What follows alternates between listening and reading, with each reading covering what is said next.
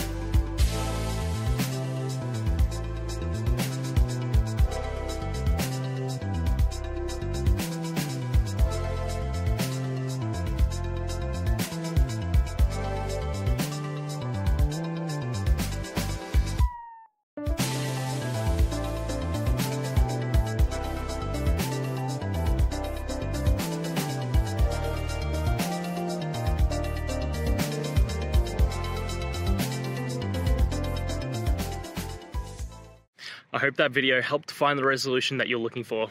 And if it did, please, I'd appreciate it if you could hit subscribe.